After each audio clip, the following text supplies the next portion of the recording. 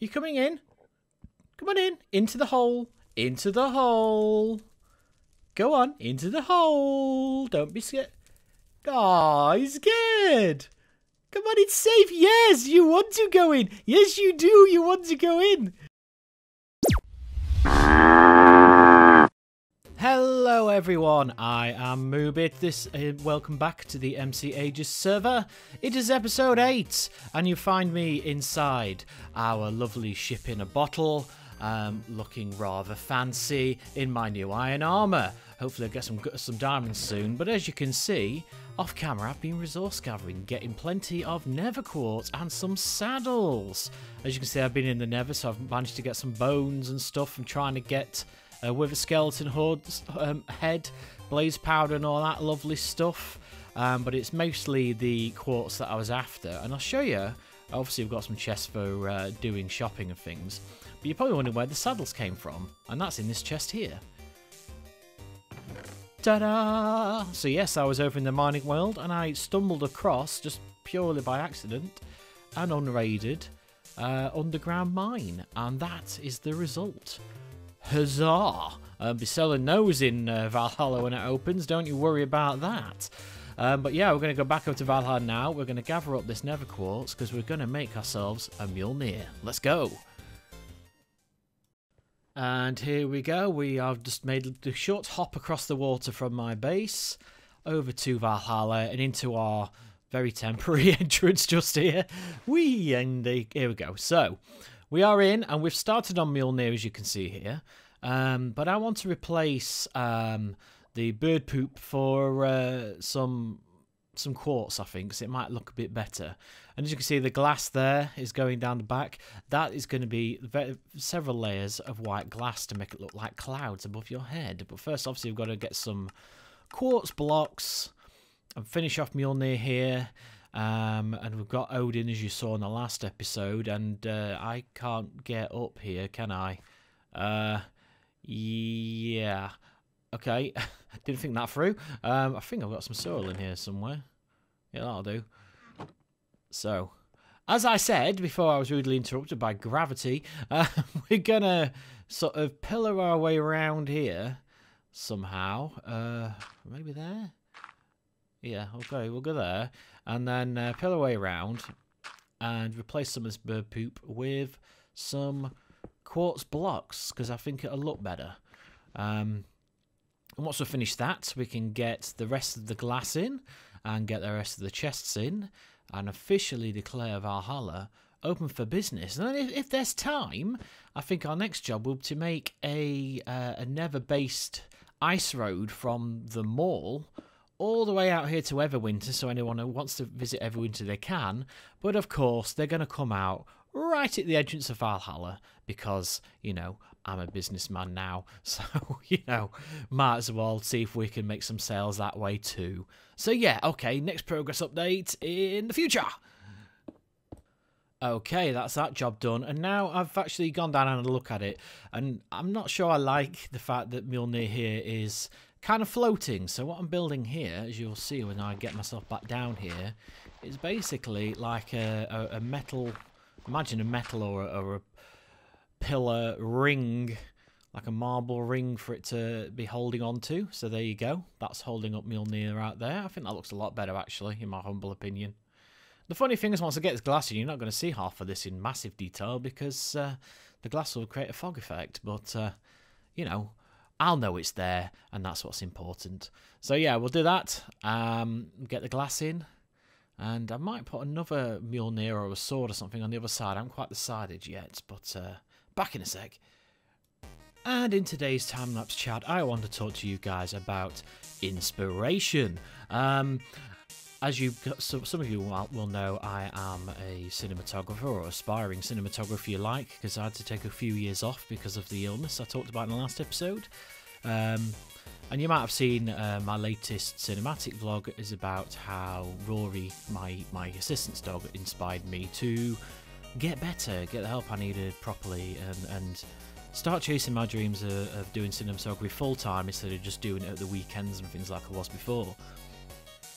And on top of the Rory side of things, along that journey, I've met quite a lot of new friends, as you might have seen on that vlog there. You know, I alluded to it very quickly. I met Team Reflector, as we are now known, Dean and Nick, who have really inspired me and drove me forward, and have been really supportive with me trying to work around my own sort of mental illness and everything, because I get tired quite easily. They've inspired me to learn more sort of technical aspects of the camera side of things. I've learned to be an expert in gimbals. That's what I like. I'm a drone flyer, so I've got a drone license, so had to learn a lot about that when I was doing that. And it's incredible, really, about that so many people and so many facets in life can inspire you in such a profound way. I mean, that Rory video, if you've seen it, it's linked. It's up in the corner and linked below if you want to see it. I was just looking for some music for a future filming project that I can't really say too much about at the moment, but I was looking for some music for that, and I'm part of one of these online, royalty-free music kind of services. And I stumbled across the music that I used in the Rory the Staffy video, and I was listening to it, and it just immediately spoke to me. The way the lyrics just told the story that I suddenly had in my head.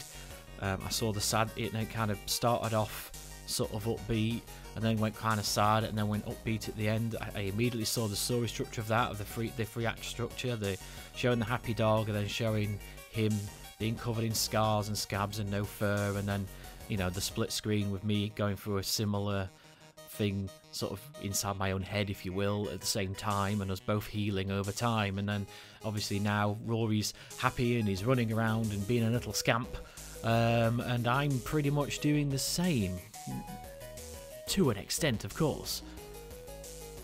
But yeah, and I just saw everything inside my head, and I just thought, is it the same for you guys? Some of you are out there YouTube creators. Some of you like to write stories. All of us who are watching this most likely like to play Minecraft. So what inspires you? What gives you the ideas for the stuff that you build? What are you, a redstoner? Are you a builder like Grian, for example? Are you a redstoner like Mumbo, if you want to sort of use the Hermitcraft sort of analogy? And how do you get your ideas? Is it a case of seeing other builds and you start maybe copying it, and then it turns into something else and into something else? Or is it the terrain that helps you? I'd be really interested to know, because I'm no builder, I'm more of a redstoner, but I'm learning, as you can see on Valhalla here. I'm trying to, make my stuff pretty, and it's a hard slog, but I'm working on it, and I've been inspired by people like Irina Miluiel on our own server. She is a fantastic builder, and so I've been following her around and looking at her builds and seeing how she does things, and that's inspired me to do crazy projects for you guys on YouTube. So yeah, let me know in the comments below, or on Facebook, or over on the MC Ages Discord, and we'll start that chat going, and let's get back on to the MC Ages server. Okay, most of the build is near enough complete, save for a few little finishing touches. And as you can see, I have gone to /warp mall on the MC Ages server, which is basically like Meadowhall or a big American mall kind of a thing. I hear rumours on the grapevine it's going to be expanded, but shh, don't tell anyone. Well, if you go there, you'll see what I mean. But yeah, I'm currently just having a gander, because I've got some... I want to sell like nether stuff and spooky stuff on one side of the shop. So I'm thinking, spider webs and pumpkins and things like that. As well as things like strings and bones and stuff. And obviously this shop here sells the horse armor, which I showed you earlier.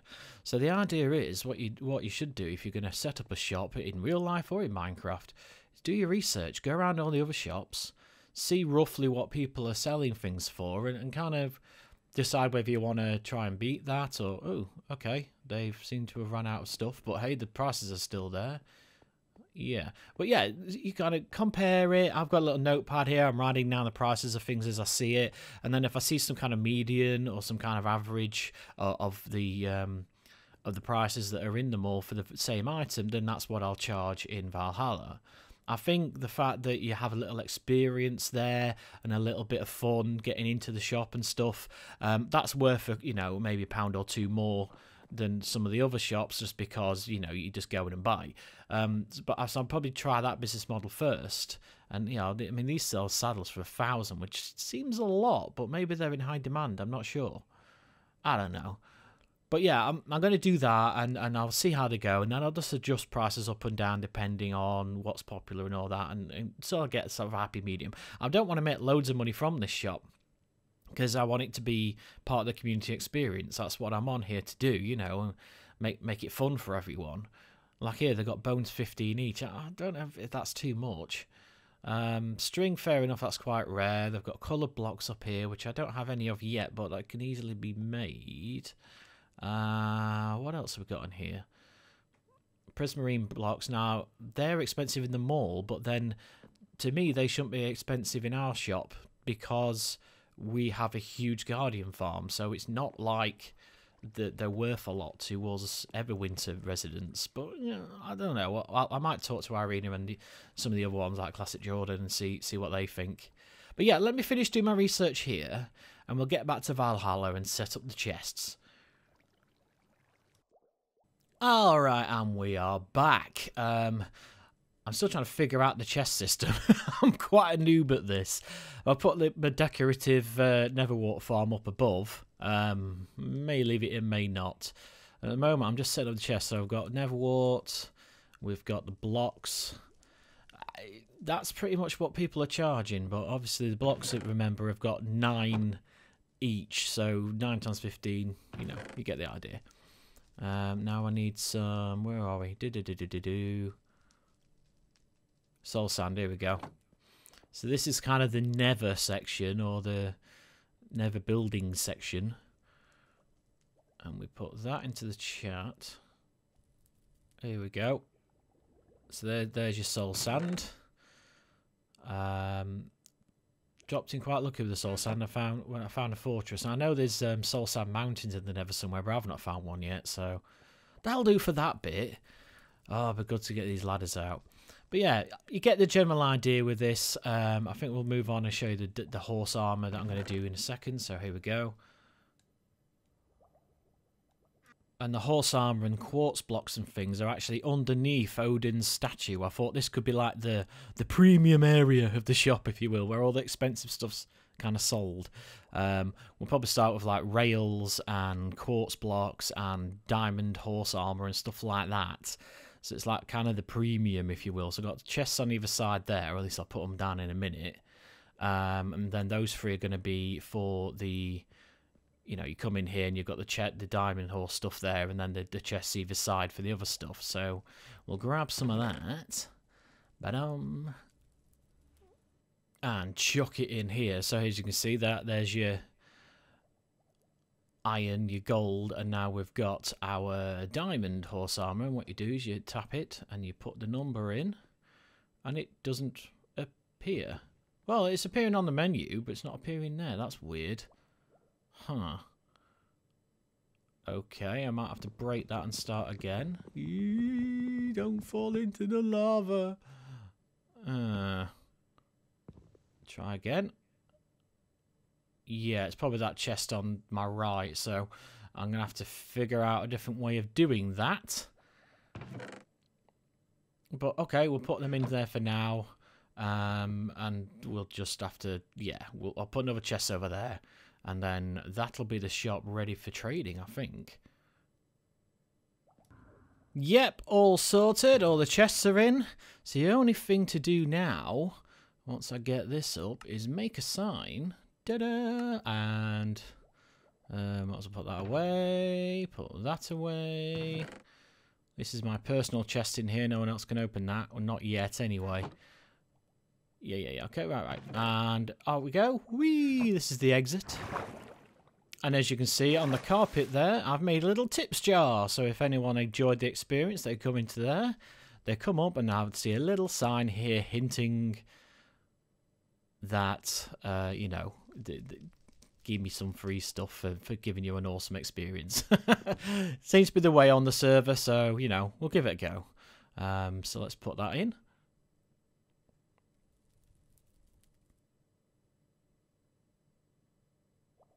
Donations on the carpet. Gratefully. Boop.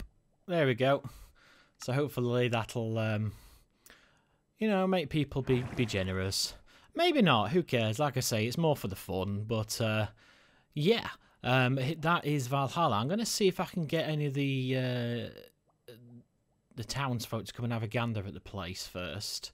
And do some sort of, obviously got to get rid of this entrance here, but we'll do some final prep and put some more glass in and see what people think. So let's see if I can find anyone. And the Valhalla shopping experience is now open at Everwinter. Journey into hell itself, etc, etc. Okay, well, Irina's here, our illustrious mayor, to cut the ribbon on the shop, which is pretty cool. Though I think she's talking to someone in the chat, and she's also going to sort me out some ink sacks so I can finish off the glass in the floor, which is very kind of her. Thank you, Irina. Now, people are starting to get excited and arrive. Ah, speaking of, hi! You coming in? Come on in, into the hole. Into the hole. Go on, into the hole. Don't be scared. Oh, he's scared. Come on, it's safe. Yes, you want to go in. Yes, you do. You want to go in. In you go. Yay, he's in. What a dude. Let's type him. Hang on, I love whoever pretended. Actor to be scared. That was brilliant. What a dude. I've got a Blaze rank members just come out of the shop there, just on the left.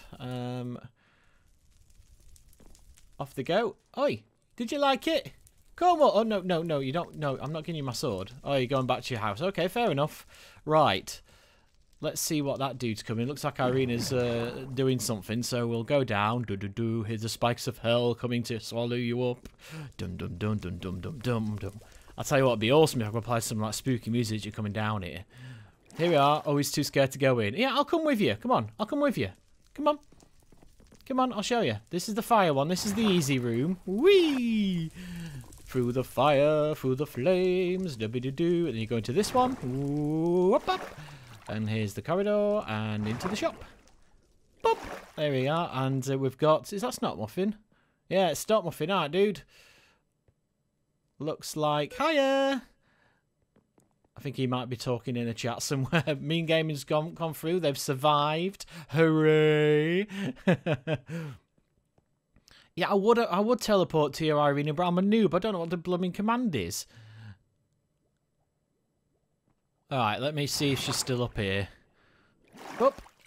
Oh, no, she's gone. Okay. Right, I'm going to have to get Irina to show me what the command is. Oh, it's up there. Oh, okay, so you're typing...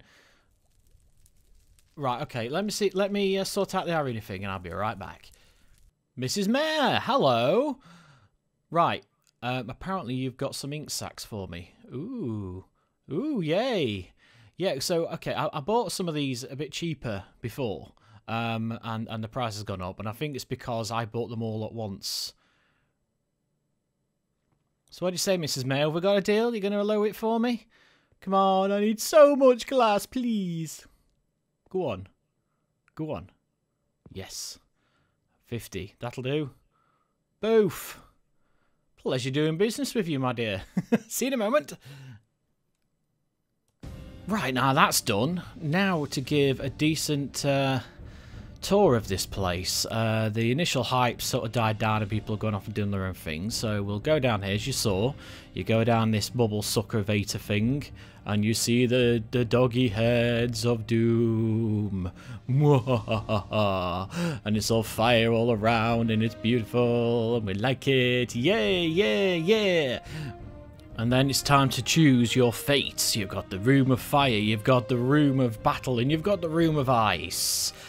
Oh, I like this. So it says here, choose your trial to journey onward into Valhalla.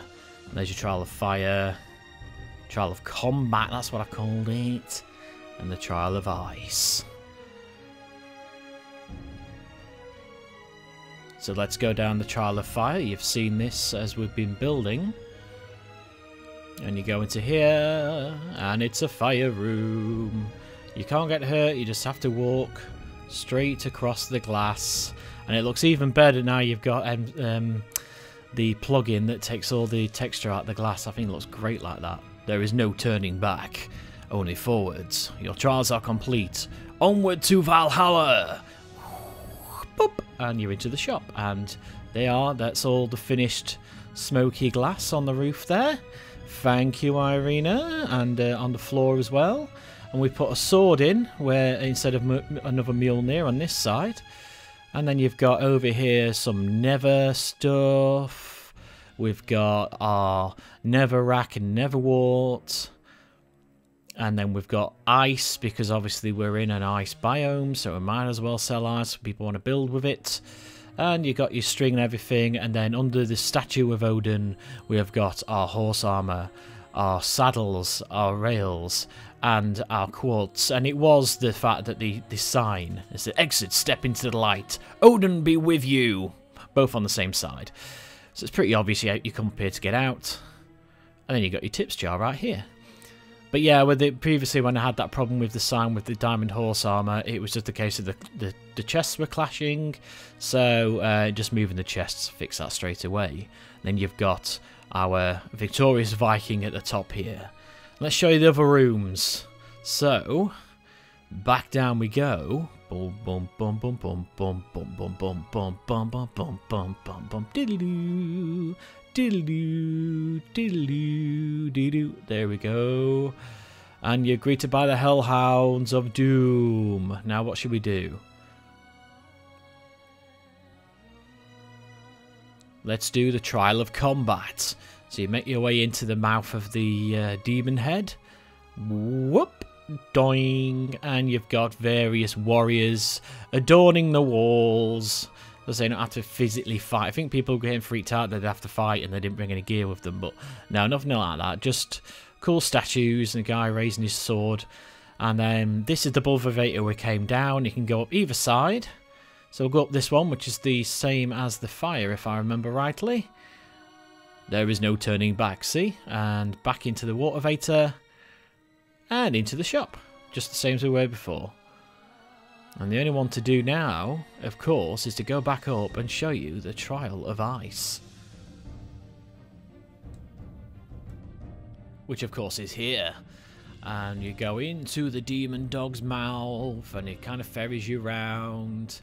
And boof! And you're into an ice cave. Or kind of an ice cave. Yes, fair enough, it's got straight walls, but I'm no builder. So, you know, whatever.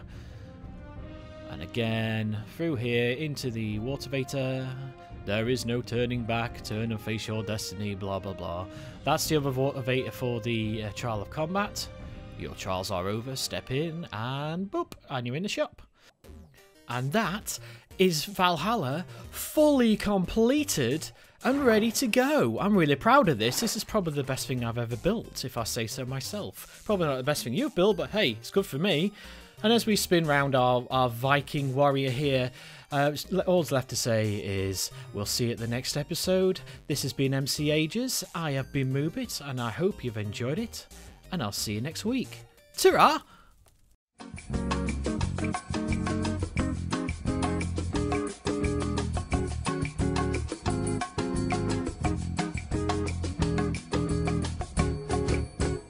I like to move it, bit.